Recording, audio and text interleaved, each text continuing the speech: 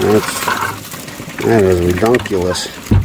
Look at this. Alright everybody, this is what I'm going to do to keep the crawdads alive. They need to be cool. What I got is a plain old towel. Got to get the towel wet. Get the water out of it because you do not want